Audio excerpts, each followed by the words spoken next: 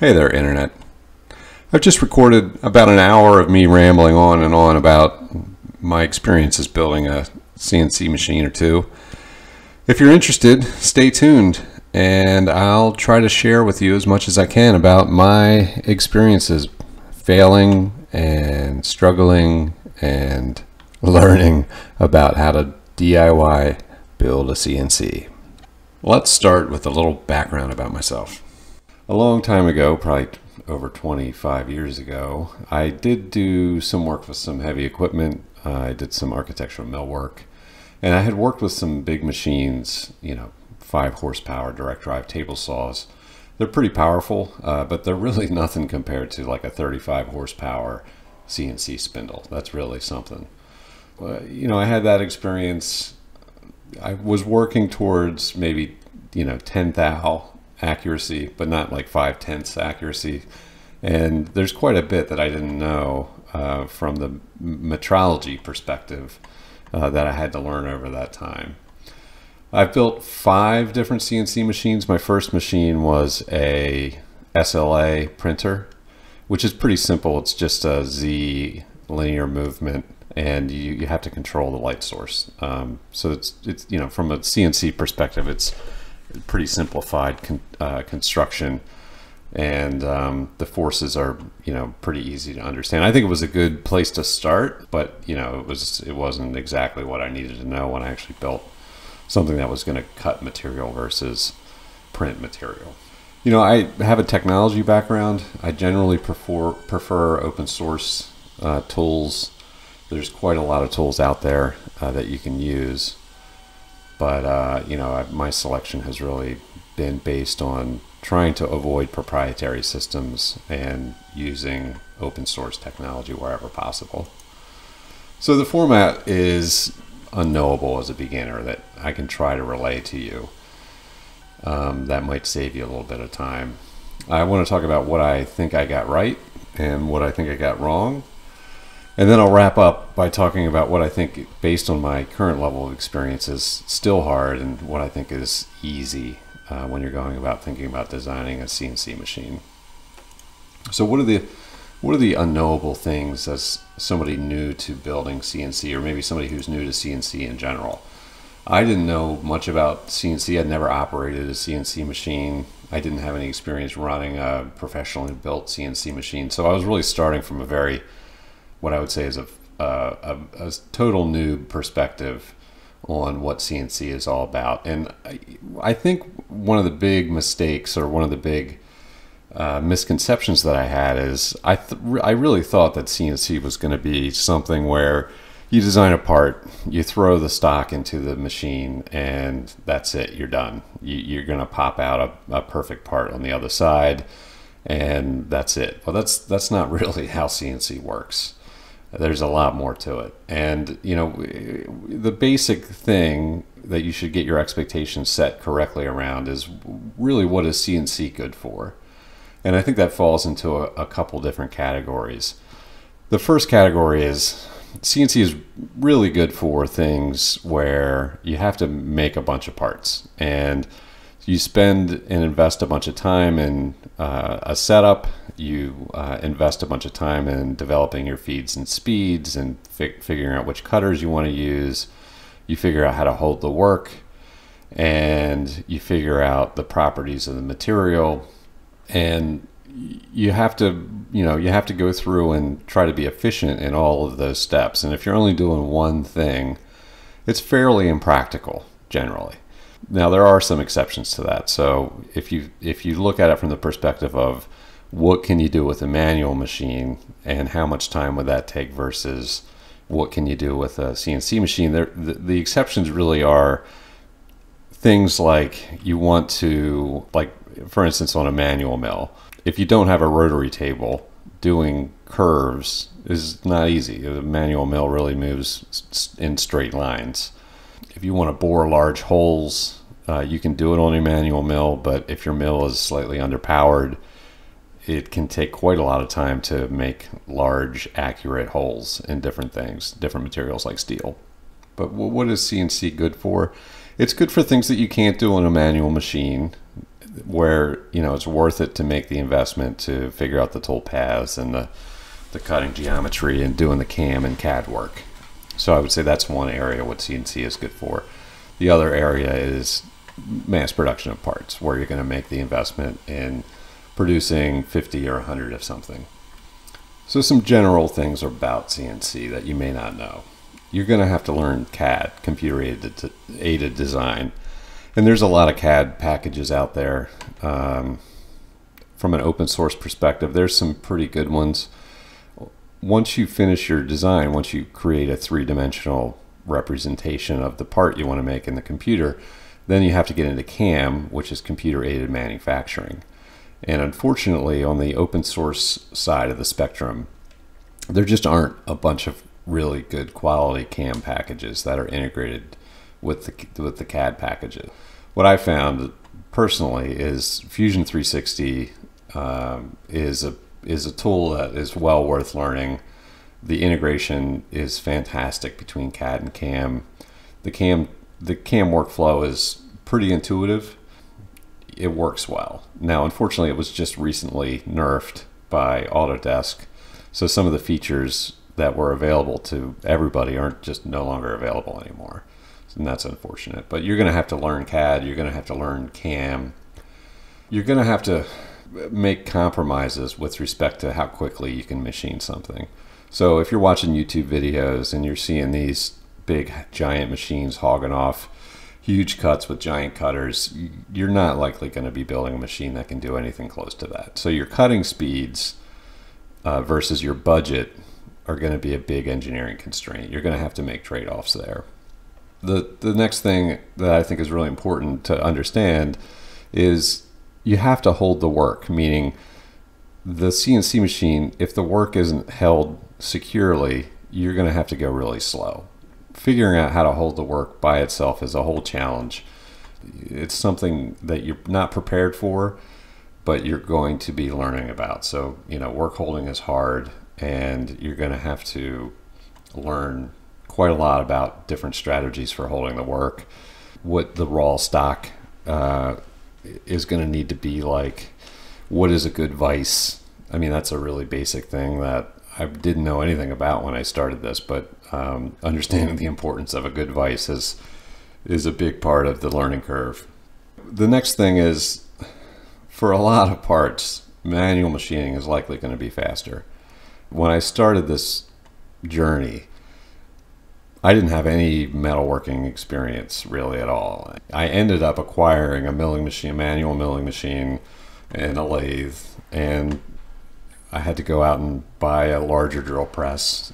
It made a lot of sense to buy a metal cutting bandsaw. You don't want to be using it. I mean, your time is valuable. You don't want to be hacksawing a 1-inch piece of steel for 3 hours.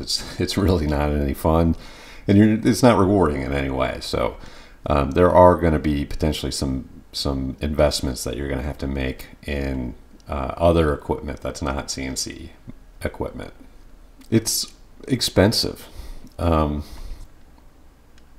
You may be, like, through experimentation, you may be able to ramp your costs, meaning you can build a machine. Your first machine can be pretty cheap to have a learning platform and to do things like cut MDF or softer materials.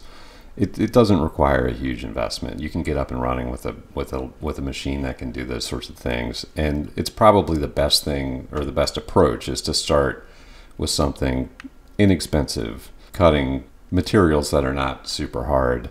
And that'll give you some foundation where you can start to apply all the advice that you're going to read on the internet. And there is a lot of advice on the internet. Now, you're going to read the advice and you're not going to really understand it, but I think my advice to the beginner would be experience. That's what you're going to need to start building. And you can spend all day long reading forums and reading different people's opinions about different things, and there's really no substitute for the experience. Your costs somewhat are also going to be related to time.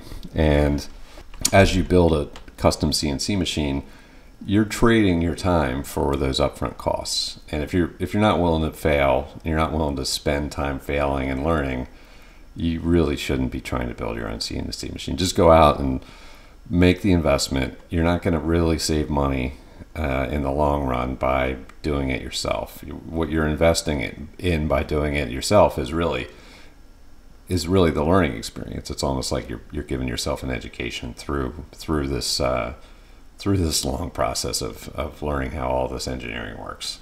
Now, not all that cost is going to be lost costs. So you're going to make investments, and those investments, if you're wise, will be things that you can reuse, and they're going to give you more capabilities in the long run.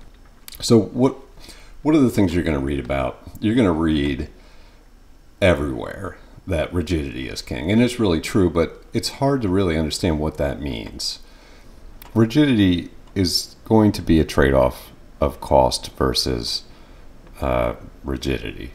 You can go out and buy the best components, and if you have an unlimited budget, you can build a ridiculously rigid machine. You're going to have a high cost. You're also going to have a lot of weight, and it's either cost or weight. You're not going to avoid dealing with those parts of the trade-offs, but you have to think about all the parts. For instance, you can use super heavy duty linear rails, and if you're using, let's say, a lead screw, you're not going to have a rigid machine. There's just too much backlash in a lead screw. If you buy a cheap spindle, you're going to have issues. You're not going to be able to cut as fast as you want to cut. Or again, it's how much money do you want to spend for how quick can you machine things.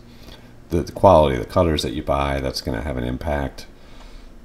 The materials that you construct the frame out of will have an impact.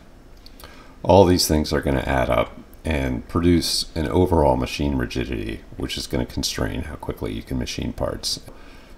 It's not fun to stand in front of a machine and babysit it, meaning if it takes 3 hours to make a small part, you're not going to want to use the machine.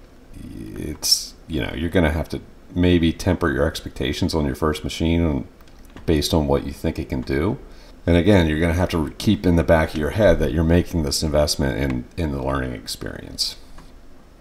When I built my first CNC cutting machine, I actually used Open Build's V rail system, and it's a cost compromise. They're cheap, they're easy to put together, but they're not strong and rigid. And while they might work for very slow cutting, they're not going to work for high-speed cutting. The next thing that you might consider is a supported rail. I've also experimented with these, and they have their own issues. One of the main issues is the tolerances that they're built to are low. The bearings are in a C shape, and that C shape doesn't have a symmetric capability for resisting different forces, meaning it's going to be stronger when the force is going in one direction than another. It's C-shaped, and they tend to open up under certain loads. So you can get away with using them in some parts of your machine, and again, if you're cutting soft materials, it may not make a huge difference. But if you're going to try to cut aluminum or steel, it may not be the right solution for you unless you really think about how you're going to how you're building them into your design and the size of them and all those other things. You can go out and buy ball screws, but if I've seen a bunch of builds on the internet where there's some flimsy angle bracket made of 1/8 inch steel that's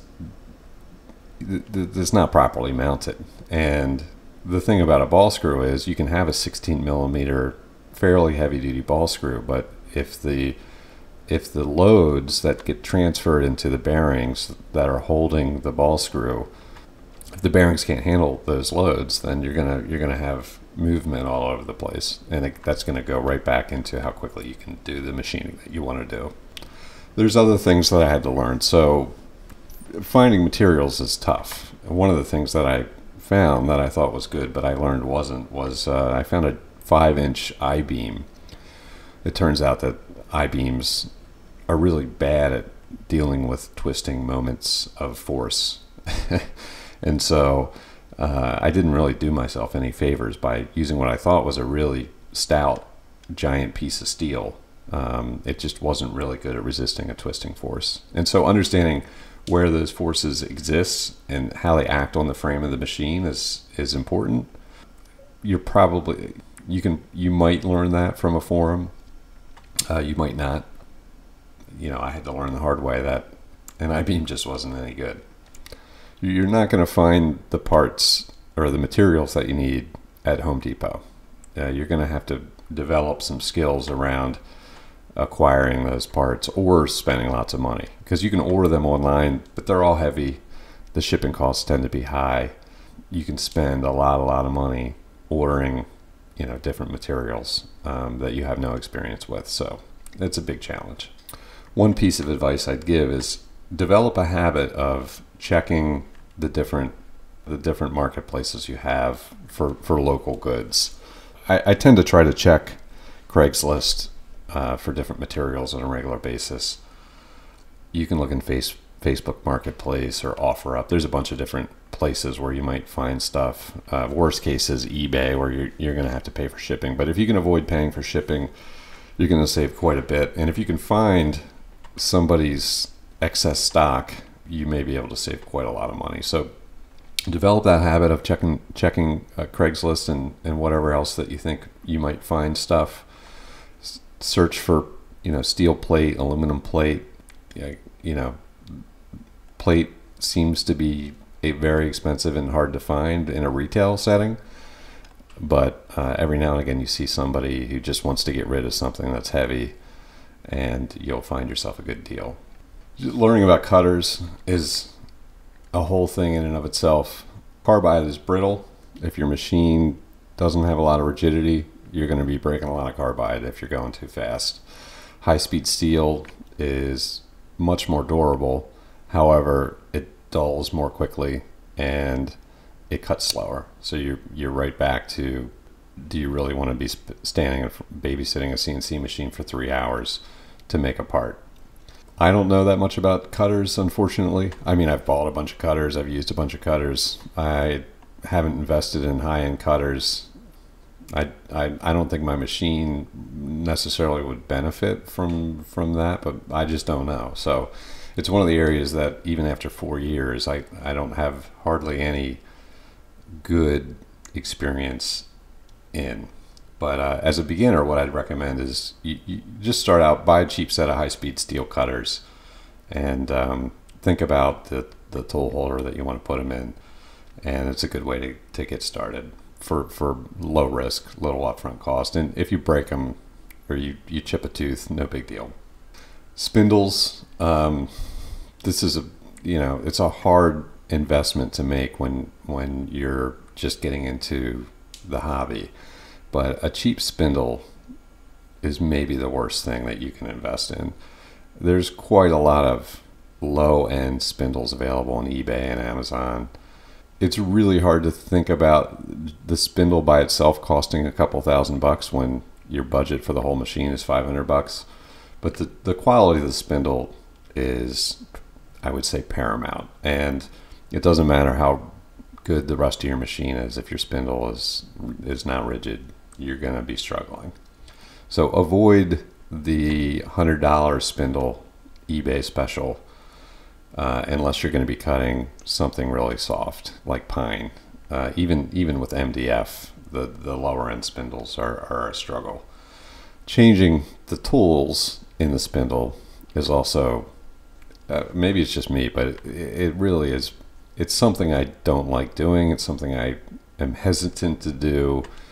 You got to dig the wrenches out. It's with a collet chuck, you gotta have your hands on 2 wrenches and the cutter. And if it falls out, you might chip your cutter. Just the holding of the tool in the spindle is a challenge. Ideally, what you want to have is an automatic tool changer. To buy a new spindle with an ATC, you're looking at $1,800 minimum for something new. If you want to go exotic you can maybe save a little bit of money. I'm using a NSK spindle with a automatic tool changer function, but I had to machine some parts to make it work. If you don't have a lathe, then you might not be able to do something like that. To start out, you want to buy a decent quality. You're probably going to have to spend $200 on a decent spindle with decent bearings. The most important part of the spindle that you want to look at is the bearings. Angular contact bearings are the most ideal for a CNC spindle.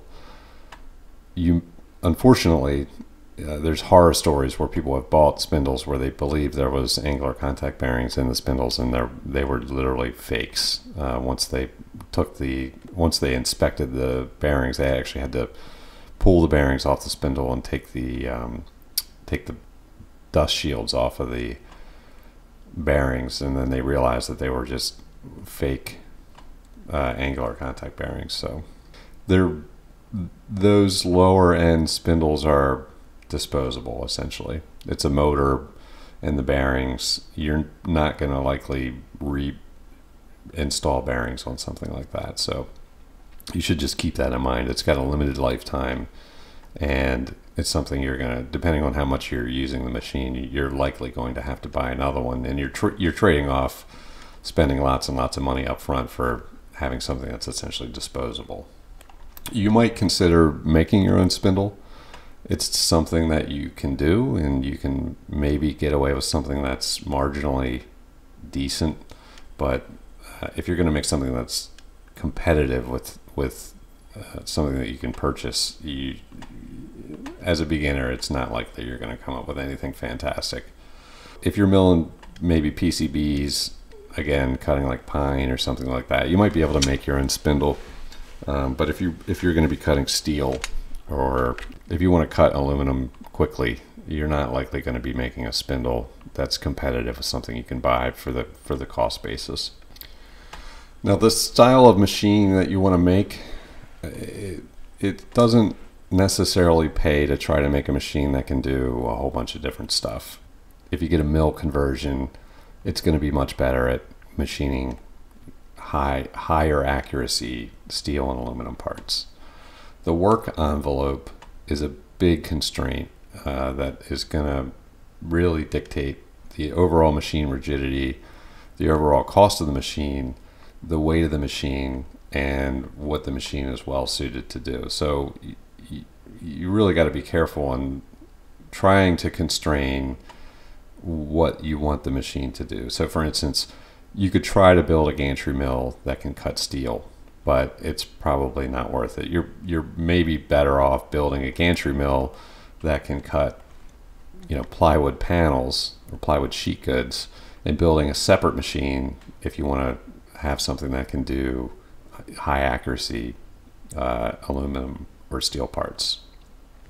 So once you've got some ideas about the spindle and the materials that you're going to make the frame out of, and the frame construction, and the linear motion, and how you're going to translate your motor motion into your linear motion, you got to start thinking about the electronics and the power. And our brothers in Europe and Asia have some advantages because the standard power over there is 220. Unfortunately, in the CNC world, you're going to have to make some decent compromises when it comes to powering things with 110, particularly the spindle. Most of the stepper motors or servo motors that you might want to use are likely going to be DC powered. And stepping the 110 down into DC lower voltages is not really a big deal, but it's hard to find a really good quality 110 volt spindle or a VFD that is reliable and uses 110. The options are fairly limited. Once you get in past the main power, the next thing to think about is the electronics that you're going to want to use to drive your CNC machine. And there's a lot of different options out there. You see a large community of folks that use Mach 3, Mach 4, And those Mach 3, Mach 4 machines generally are going to require a PC that has a parallel port. And that in and of itself it's a constraint that I personally haven't wanted to mess with. Then you've got a whole nother class of controllers that are proprietary. There's UC, CNC, which I don't have any experience with. There's a bunch of stuff where you buy a quote unquote packaged up controller, and you have to stay within that ecosystem, which is generally closed sourced. My preference would be, as I said earlier, is to use an open source platform. I don't even know if Machine Kit is popular anymore, but there's Linux CNC, which requires a Mesa card or some kind of FPGA card that sits between the Linux PC and your steppers, or whatever your steppers or your servos or your spindle. Those cost anywhere from $100, and you can get up and up and up and up, and more expensive peripherals.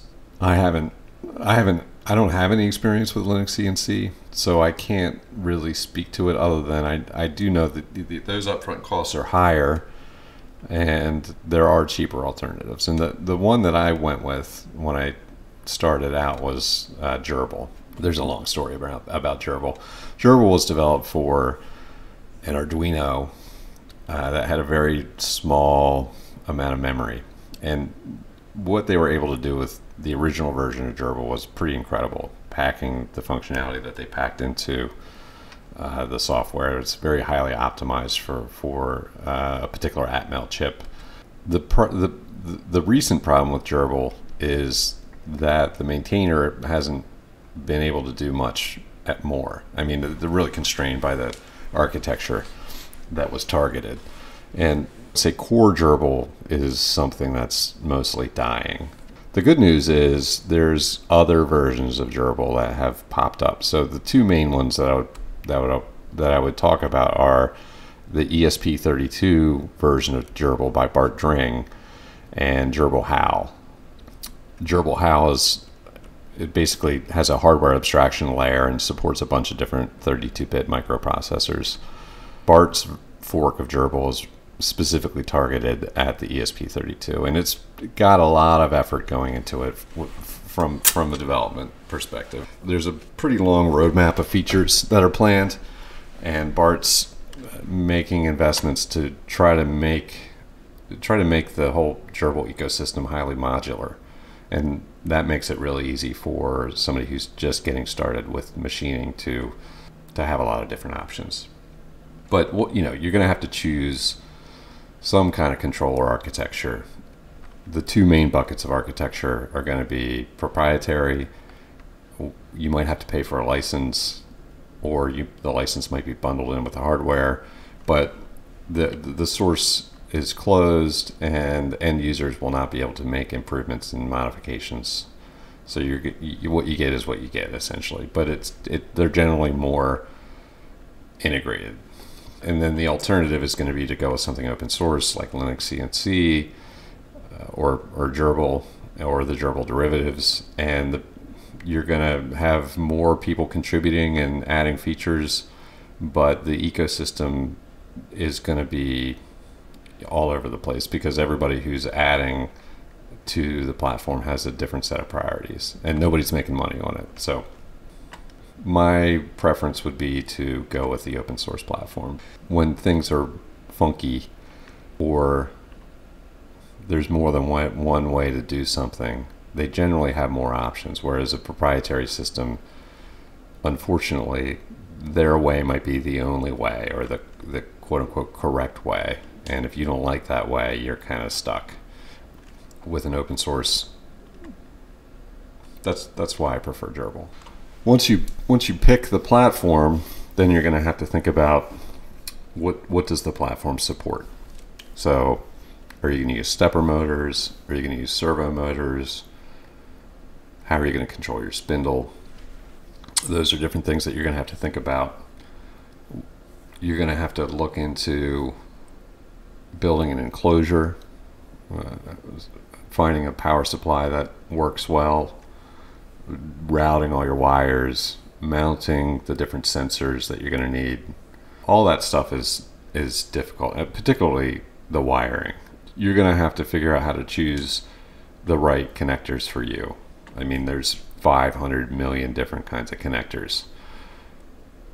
You're going to make mistakes. You're going to pick connectors that you later realize just aren't any good. You're going to spend time learning how to crimp, failing at crimps, having shorted wires, electrical noise. There's just a whole rabbit hole of issues just around the electronics. But my advice to a beginner would be buy a good crimping tool. Try to find connectors that are easy to connect and disconnect. Avoid hard wiring things, like don't solder directly to your controller board or anything else. You're gonna be putting stuff together and taking it apart as you work out your design kinks, and so being able to connect and disconnect things easily is something you're going to want to put a priority on. So now you've got, you've thought about your spindle, you've thought about your linear motion, you've thought about your frame and the materials that you're going to use, you've thought about the types of work that you want to do and the materials you want to hold in your machine. The next thing you're going to have to be learning about is how to measure perpendicularity, how to measure squareness and parallelness. You're going to want to figure out how much rigidity your system has. You're going to want to learn how to measure backlash. And if you don't have any tools to do the measurement, you're just going to be guessing. And I'll tell you right now, just looking at it, you're not likely going to be able to tell much from just trying to look at a machine as it's trying to do the work that you want it to do. Video can be helpful. A lot of times you can see things on video that you can't see while you're in the act of trying to machine something. There's a lot to think about as you're trying to make sure the cutter doesn't break and the machine doesn't break or crash or anything like that. The video can be helpful, but you really need a good set of tools that will help you measure and understand what the machine is doing and what the machine's, how it's flexing, where it's flexing, is it square, and all those sorts of things. Once you've got something slapped together and you're able to measure it, now you're back. You're gonna have a loop. You're gonna enter the other part of the loop, which is you're gonna analyze the system that you've built. You're gonna figure out where it's strong and where it's weak. And then you're going to have to make decisions around what do you want to improve, and you're going to have to prioritize those decisions. To look at how things are geared, the pitch of your ball screws or your rack and pinion, where can you use belts, where can't you use belts, what are the right belts to use. All of those things are going to be really, you're going to build a first machine, and then you're going to have to do that analysis and try to prioritize where to make the investments to improve the machine. At some point, the machine you build, it's probably not going to be worth making more investments in. And so you should be ready for your first machine or two to just pull the plug, start over, and take the lessons that you've learned and apply them to a better design. And figuring out what that point is difficult, but you should be prepared for that. And you're not going to, it's very unlikely that you'll design a machine day one that does everything that you want it to do. So now I'll talk a little bit about what I think I got right. So the things I got right, the first thing I think I got right is just do it. Don't be afraid to put something together and have it fail. And don't invest too much early into trying to make it perfect, because it's not likely going to be perfect, and you're going to have to start over at some point probably. So be wary of the pursuit of perfection. You don't have the context or the experience to understand the different contributions of all the decisions you're going to make, and you can spend forever on decisions, the different trade-offs that you're going to have to make, At some point, you have to have a little voice in the back of your head that says, just do it. Just get something up and running. See how it works.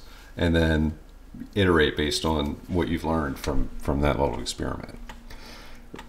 The best way to just capture all this into a little rule that you can have in your head is to say, if it's easy to undo, don't be afraid to do it. But if it's hard to undo, then that's the point at which you should really do a careful analysis. So net, I think I was successful building things, even though they didn't always work, and not spending forever on trying to design the perfect thing.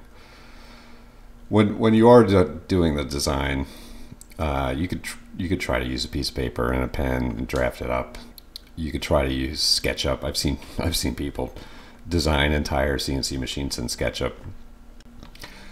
On the list of things I think I got right, I think investing in learning Fusion 360, the CAD, the CAM, the finite element analysis, investing in learning all those things, I think really actually paid off in dividends.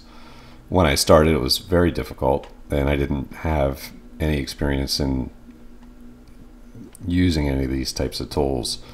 But at this point, if I want to design a part, I can hop into Fusion 360, and I can design a part in 5 minutes and generate the G code, take it out to the garage, and have the machine working on the part very, very quickly. So I think it was a good investment. It doesn't have to be Fusion 360. You can use other packages, but I would definitely say that you want to be able to design the parts of the machine, join them together. So from a Fusion 360 perspective, you really want to know how to use the joints in Fusion 360. So join everything together. Look at the motion of the joints, and this will help you figure out, if you're going to run into things, or if a bolt is going to interfere. You can drive the joints and see how the machine's moving as all the parts are put together. Once you have the machine designed, you can use a finite element analysis and actually look at how the machine is going to deal with different loads. So you can simulate cutter load and see, literally see a visualization of where the stresses are highest, how much the machine is going to move. All those things you can do in a computer simulation before you put the thing together. It's not perfect, and I wouldn't spend all my time in the finite element analysis, but it will give you some idea based on the materials that you chose and the dimensions of the materials. Modeling it out and then simulating it, it's going to give you some idea of what to expect, and it may save you some time in the long term. There's a benefit to easily being able to run that analysis after you've designed the machine in a CAD package. The other benefit is once you've built the machine and you need to design parts, you're going to have that foundation so that you can design your parts and do the CAM work that you're going to need to do without the learning curve. And it's going to require an investment of time. It'll be frustrating at times. You're going to make mistakes. But the net I would say is learn how to use the joints, learn how to make a parameterized design, learn a little bit about the finite element analysis, and invest some time learning in the how to use the CAM functionality. I'd also say that just building experience was something I got right. It's weird to say it, but having the experience gives you the context for when you go out and seek more advice to really understand what people are trying to tell you. I'm glad I invested in a good spindle eventually. The quality difference is astounding, and it definitely makes life easier. I avoided spending too much time making perfect parts. Like, for example, you could spend a couple days designing and installing and putting together a perfect end stop fixture that's integrated into your machine, but if you're gonna redesign the machine in 2 months, it may not be worth it. The reality is sometimes hot melt glue, super glue, tape, These things can be good enough to start to test your design, and you shouldn't be afraid to go really low end, because you're not going to know how the machine's going to perform at all until you get something up and running and actually watch the machine do some cutting. I'm glad I invested in buying a lathe and a manual mill. I can use them for all sorts of things that are unrelated to building a CNC machine. And as I talked about in the very beginning, the CNC isn't really good for everything. If you've got a quick part that you want to make, a lot of times just taking it over to the manual mill or the lathe is going to be orders of magnitude more efficient than doing the CAD work, the CAM work, figuring out your feeds and speeds, ruining a couple parts because you made a mistake. Just take it over to the manual machine. And if you have it, it just rounds out your overall experience. Some of the tooling investments I made, I think, were good. Investing in a good vise early was well worth it. Well, actually, investing in a bad vise early was worth it, because I learned what a good vise versus a bad vise actually was. Buying a surface plate, I think, was a great investment. And I think I did a pretty decent job of balancing, avoiding buying the absolute tippy top best of the best as far as tools, but not buying the bottom of the barrel. As far as the machine design, the latest thing that I think I did a good job with was having multiple spindles. So my latest experiment has a spindle that's really geared towards, say, sub 3,000 RPM cutting speeds, things well suited for steel or harder materials, and then a higher speed spindle that can go 30,000 plus RPM, and that's great for things like PCBs or materials that can be cut with a high speed and a high feed rate, or where you might want to take more of a HSM kind of cutting approach. The areas I got wrong the first one was the work envelope that I was targeting. So I made a machine that, had a 1,000 by 600 millimeter set of linear rails, and I was hopeful that I could use that one machine to do, high accuracy aluminum parts, as well as cutting plywood and MDF and things like that. Unfortunately, I didn't have the foundation to build that machine the way it needed to be built. I underestimated the construction requirements of the frame for that machine, and it was kind of a compromise all the way around. It wasn't really good at anything.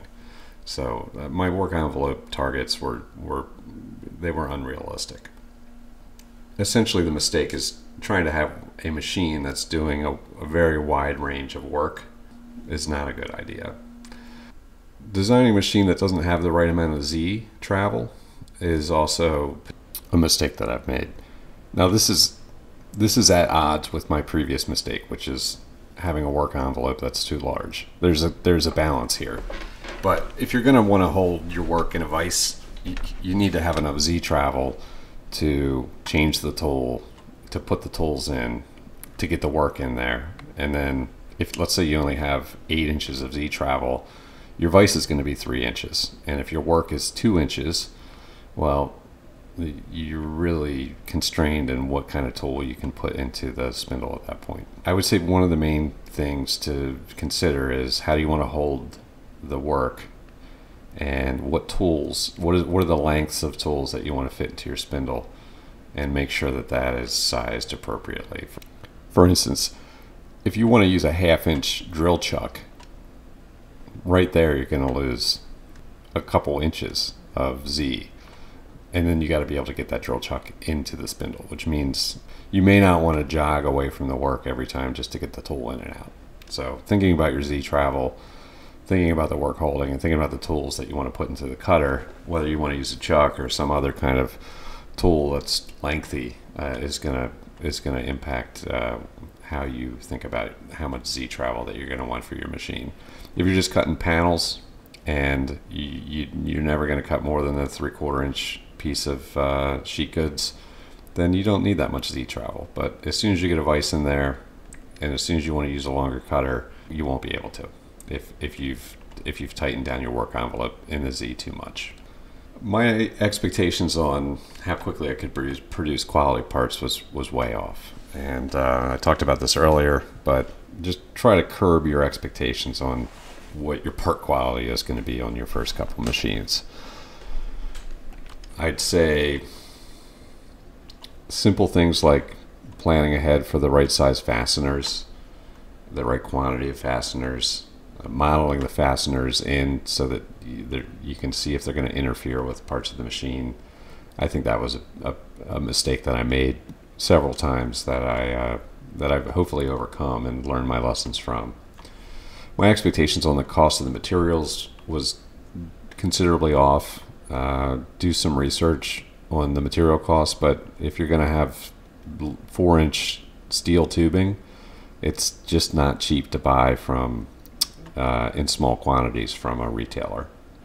This is where finding that stuff on Craigslist really pays off. But unfortunately, if you find it on Craigslist, it's not necessarily going to be exactly what you want. So sometimes you find the material and then you design around the material that you're going to find.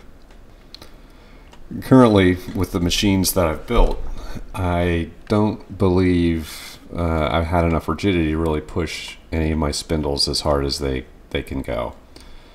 And I believe, although I'm not really sure, is that all my spindles are underpowered at this point. So I think, as soon as you start to improve the overall rigidity of the machine, and you've got the linear motion dialed in, and there's very little backlash, and the frame is strong enough, then you start to look at, does my spindle have enough horsepower to remove the material at the rates that you want to remove it?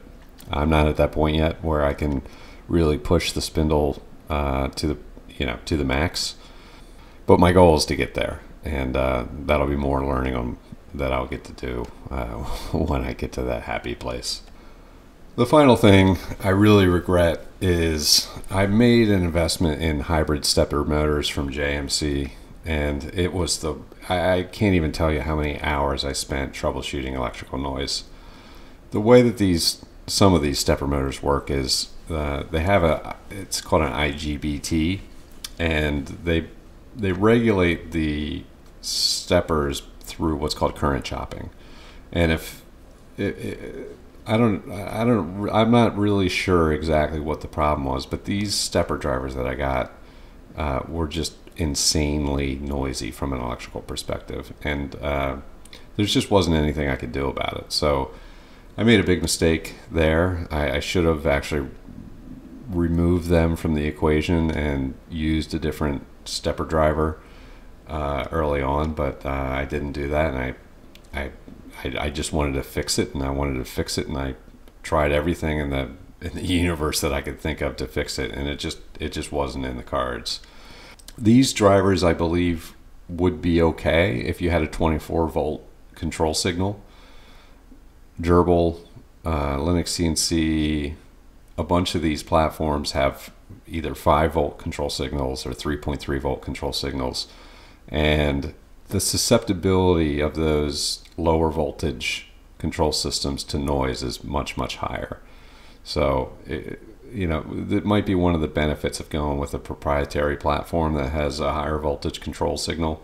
For Gerbil, for other things that use 5 volts, these particular drivers were just an endless rat hole of losing time and being highly frustrated. So now that I've shared all that, and it's a lot, there's a few things that I think are still hard. I still struggle balancing between a good design and getting it done. I think the more experience I get, the more difficult that becomes. Balancing the cost and the quality of the materials and components is also definitely still a challenge. Finding materials cheap is difficult.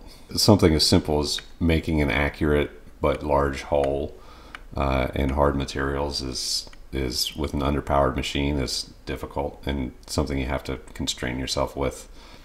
I'm constrained on space, and so having a giant enclosure around the CNC machine itself is not really very practical, but the chips just get everywhere, and so making sure they don't get into your electronics is pretty important, versus making a big mess is also not great. I wish I had a better solution for dealing with the enclosing the machine. And finally, I like to make stuff, and making quality components and making quality tools is hard. It takes a ton of time. It almost always takes 4 times longer than you expect it's going to take. And pulling the trigger and just purchasing something is something I should do more often. What's easy? Use clamps. Temporarily mounting things, you'd be surprised at what you can get away with the right kind of clamp. So make some investments in good clamps and clamp stuff versus spending a whole bunch of time making parts to mount things in a permanent way. You don't know if it's going to work or not. So don't be afraid to just clamp something in there, see how it works, and then once you've decided it works, then you can go ahead and make that investment in a longer term part. Plan ahead is easy. Order stuff, wait for the boat from China to arrive, and save yourself some money on things that you know you're going to need. Now this is changing a little bit with the changes in e-parcel pricing from China, but there's still deals to be found, and if you can think ahead, it's just do it. Make those investments in some of the consumable stuff that you're going to want to have, and save yourself a little bit of money. From a work holding perspective, I would say one of the easiest things that I've learned is using super glue and tape. It's super effective work holding strategy.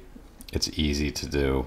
Get the right super glue, buy a big couple rolls of tape, and learn how to do it, because there's some things that you just can't hold any other way. Having an ATC is a dream. Changing tools sucks, and I'm so glad that I have a tool changer that is easy to use. So that's a huge investment that I'm glad I made. And I'm glad I bought a bunch of quality tools and components that I can use for other things other than CNC builds. So what is the essential toolkit that you need? I think a CAD and CAM package is essential. I think having a dial test indicator and a dial indicator are both required tools. Having a decent set of calipers and a machinist square, having 1, 2, 3 blocks, and you might as well buy 4 or 5 or 6, have a bunch of them. They're useful in a multitude of different ways. Having the right kind of clamps is great. I've used everything from Jurgensen style wood clamps to the same style metal clamps, C clamps, the plastic junky Home Depot clamps. Having lots of clamps is a good investment in general if you're going to do your own stuff. Having it for a CNC build is hugely valuable. You're going to need a good straight edge. I would avoid going at the bottom of the barrel here. This is something you're going to have to pay for if you want a high level of accuracy. Don't spend $300, but don't buy the cheapest thing that you can find. But a good straight edge is essential. Having a magnetic indicator holder, a Noga style indicator holder, is also what I would say is essential. You're going to need a center punch and a drill. You're going to want to invest in some quality spiral taps, or at least some taps in general, and having a drill that you don't mind using is definitely beneficial. So that's the absolute bare minimum of tooling that I think that you need. What I would say is better tooling is a much more expensive proposition, but having reamers is, I had never used reamers. They're great. They're just great tools. If you're 3D printing parts, I think reamers are essential for getting your parts to the right dimensions. Drills just don't make round holes, and drill bits don't. So get a good set of reamers. It doesn't even have to be a good set of reamers. Just get even the cheapest set of reamers on Amazon is better than a twist drill in a lot of cases. Having a surface plate is a huge benefit. It's hard to understand if something's flat or square or parallel if you don't have a surface plate, if you don't have that reference surface. Have an indicator stand for the surface plate. You can get away with using something like a 1, 2, 3 block and the magnetic base if you want to. It's probably not a terrible solution, but it might be worth it to have an indicator stand. I'd say having 2, 4, 6 blocks is also a very worthwhile investment. They're about $80, but you'll find lots and lots and lots of uses for them. And they're great for different setups that you might use as you're actually machining parts later down the road. I'd say having a good set of V-blocks is also important. Buy a set of counter bores. This is something that you can make. It doesn't have to be the best item on Amazon. You can buy a cheap set of counter bores, but get a set of counter bores because you're going to want to counter bore your holes. Having a drill index that has fine increments. The index that I use all the time is 1 millimeter to 6 millimeters in 0.1 millimeter increments, and it's just a great set of options to have. And then as machines you're going to want to have, I mean, I think having a metal cutting bandsaw is going to save you a lot of time. I was able to pick mine up for I think $100 or maybe even $80. It was a Craigslist find. I got a floor drill press for about $120, also a Craigslist find, hugely beneficial. The milling machine that I have is a substantial investment, but having some kind of manual milling machine is going to allow you to make parts that you wouldn't otherwise be able to make. Well, along with that, you want to have a quality vise. You want to have maybe a rotary table. Rotary table's lower on the list of priorities, but the quality vise is definitely something you're going to want to have on the milling machine. A lathe, I think you can go and spend lots and lots of money on a lathe. If you can find a Harbor Freight mini lathe, it's something that you can tune up. You're going to learn a lot about the overall machine tuning from tuning a lathe or a mill that you buy, but those little Harbor Freight mini mills will give you a capability that you wouldn't otherwise have when you're mid-build and you need to modify a part or make another part. And then the last thing I think is essential is a 3D printer or an FDM printer. The one that is my go-to, I have a Cetus 3D printer. It's fairly accurate from a dimensional perspective. It's pretty fast. The software is good, meaning you can buy a Creality 3D printer and use Cura, but you're going to do a lot of tuning and tweaking, and that's not what you want to spend your time doing if you're building a CNC machine. The nice thing about the Cetus software is when I load a model in and I print it, it prints, the print doesn't fail, it comes out the way I want it, it's dimensionally accurate. I don't really have to think about it. It doesn't have all the options and the bells and whistles that you might have with Cura and some other style of printer, but it just works, and I can't tell you how important it is to not have to fiddle with your 3D printer. So the Cetus is really great, and it works with a variety of materials. PETG is a great material, and if you want to prototype a part, it's great to be able to use the 3D printer, see if it fits. Maybe you might even use some of these parts longer term, and it's a super valuable tool. So if I net all that back out, look at this list of tools that, I mean, actually I haven't even really listed all the tools that I've acquired throughout this process. Just for the milling machine, I've spent huge amounts of money on tooling. The same goes for the lathe. So you start to add up all this additional stuff and you have a pretty large investment. You can skip it all and go buy a machine that works right out of the box. If you just want to make parts, if you're going to manufacture something, you should go do that, because your time is better spent designing the parts, marketing the parts, iterating on the parts, getting feedback from your customers, all of those sorts of things. That's where you should spend your time. If you think these machines are interesting and you want to learn about designing them, then you're going to have to make this investment. And again, it's not any cheaper than going out and buying a machine. So just buckle up, get ready for it. Get ready for a lot of failure. Get ready for a lot of hitting with the wall of frustration as things don't work out the way that you thought they would. But it's a fun journey, and hopefully I've touched on a few of the things that you should be thinking about as you start this hobby. If you've got any comments or questions, leave them down below. And I hope that you have some luck in your endeavors. So thanks for watching.